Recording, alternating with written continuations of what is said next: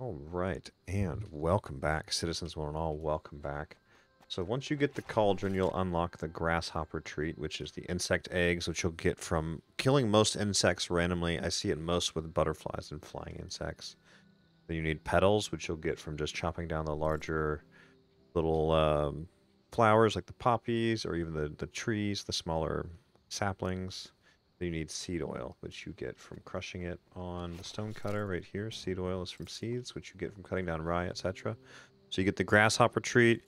You fight the grasshopper, get him to about half health, and as long as you have that grasshopper treat in your inventory, you will get the grasshopper.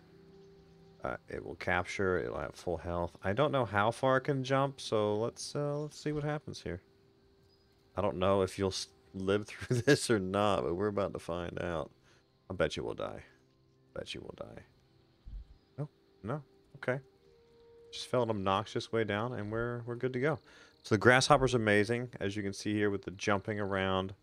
Very cool, and like all the other creatures, you can, use the whistle. Summon him back to you. And if he's much further away, he will just appear next to you. And that is about all you need to know about the grasshopper for now. There are a few more things to cover with insects that you can tame.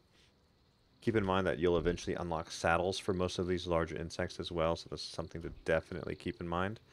But on that note, we'll call it there. Y'all take care. Please do like, subscribe, and share with your buddies.